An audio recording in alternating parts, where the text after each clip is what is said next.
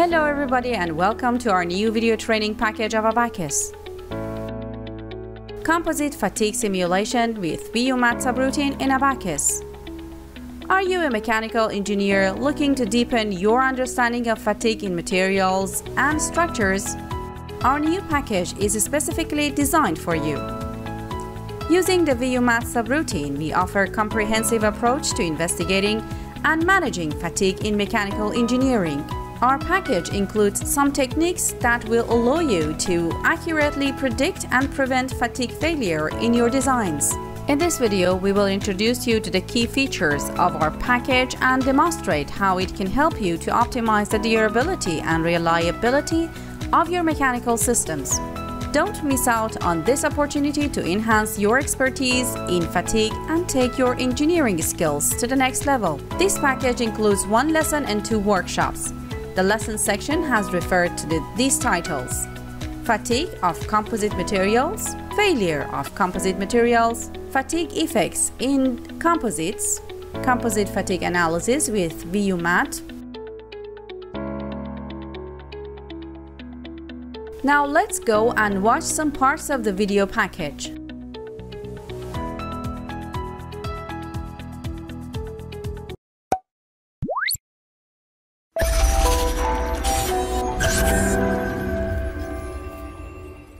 Welcome to another engaging and practical tutorial from the CAE Assistant Group.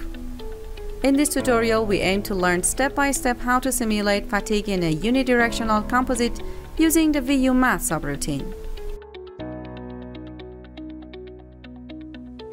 This tutorial consists of 4 chapters, where in the first chapter we will discuss fatigue in composites.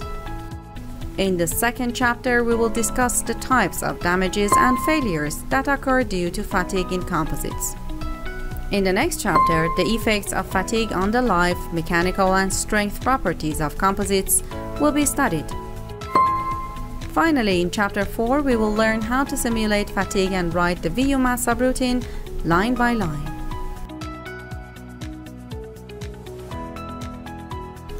In this slide, we recommend that you obtain the UMAT and VUMAT learning packages before starting this tutorial. By learning this tutorial, you can deeply understand the advanced concepts and quickly learn the materials taught. As mentioned, the present package simulates fatigue effects in composites using the VUMAT subroutine. Also, you can find the fatigue simulation in composites using the UMAT subroutine on caeassistant.com. Finally, if you deeply understand these tutorials, you can simulate fatigue phenomenon in any type of composites. In the future, the fatigue simulation in balsa wood, which is one of the most practical composites, will be taught. In the first section of Chapter 1, we want to investigate the difference in fatigue effects between composite materials and others. Composites differ from traditional materials in several ways in terms of fatigue. Here are some of the key differences. In this figure, you can see the types of fiber and matrix placement in composites. By changing the shape and size of fibers, the type and properties of composites will also change. Overall, these differences make fatigue analysis and design of composites more complex than for traditional materials. In composites, there are several failure mechanisms that can occur in composite materials under fatigue loading. In composites with continuous fibers, fatigue loading can cause progressive damage to individual fibers, leading to fiber fracture. This can occur due to the accumulation of micro cracks or due to stress concentrations at defects like notches or holes. Matrix cracking is another common fatigue failure mechanism in composites. As the composite material is cylindrically loaded, cracks can form in the matrix material due to stress concentrations or microstructural defects. These cracks can grow and coalesce over time, leading to significant damage and potentially catastrophic failure. Delamination is a failure mode that is unique to composite materials. It occurs when layers of composite material separate from one another due to cyclic loading. Also, it occurs typically due to interlaminar stresses caused by differences in stiffness or thermal expansion coefficients between the layers. The interface between the fibers and matrix material in a composite can also be a site of fatigue failure. Cyclic loading can cause damage to the interface, leading to interface debonding, fiber pull-out, or other types of failure. You can see different modes of damage and failure in this image. Number 3, we will examine the effects of fatigue in composites. In fact, every time a composite part is subjected to compression, tension, or bending, some molecular dislocations occur inside the part, which may lead to chemical and physical changes in the structure of the part. These changes can result in a significant reduction in the mechanical properties of the composite part, such as strength, flexibility, and hardness. The two important effects that fatigue creates in composites are the lifespan of the composite and reducing its mechanical and strength properties. Regarding the lifespan of the composite, we can initially predict it with using the energy density in the composite. Using these formulas, we can calculate the energy density values in different directions. Note that the number of cycles obtained from this relationship does not indicate the actual lifespan of this composite.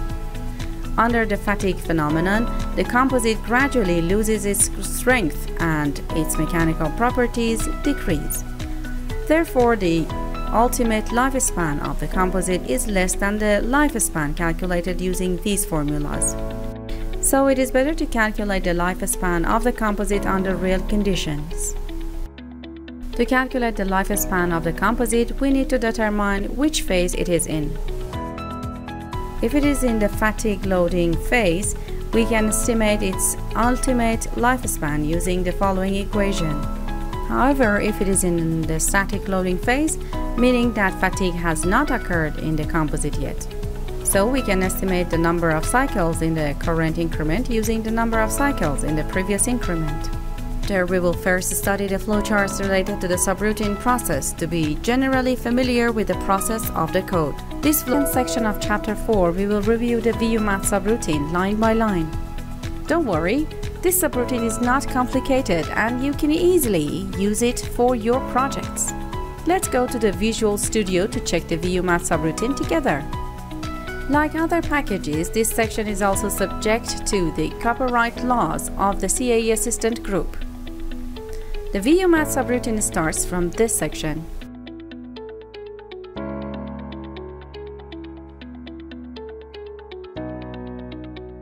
In this section, before moving on to a complex model, we first run the subroutine for a simple model. The simple model is a plate that is under compression from one side and its other side is fixed. Let's go to the Abaqus to briefly observe the simulation. For the complex model, detailed explanations will be provided along with the data.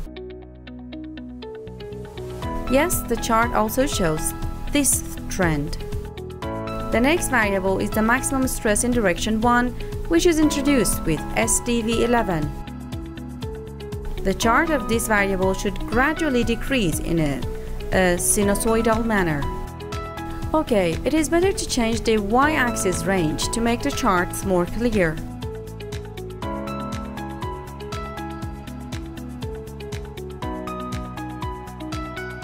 In this section of Chapter 4, we want to observe the application of the VUMAT subroutine in Abaqus. We expect the final results to be consistent with the theory and assumptions. The composite structure you see is in the form of a trapezoid with a hole and is subjected to moments in two directions. Okay, let's go to Abaqus and proceed through all the simulation and analysis steps together.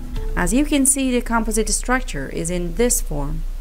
In the next step, the properties that we defined in the VUMAT subroutine as the mechanical and strength properties of the composite are introduced here. As you know, 30 properties have been introduced here, like in the subroutine. From toolbox area, the composite layers can be defined. By selecting the Create Composite Layup option, the number of composite layers and their orientation can be determined. Here, some important fatigue analysis variables have been shown. You can select any variable of interest and analyze its decreasing or increasing trend. Thank you for being with us until the end of this section. We hope we could provide useful knowledge for you in this tutorial. Thank you for taking the time to watch this video. We hope it will be useful for you.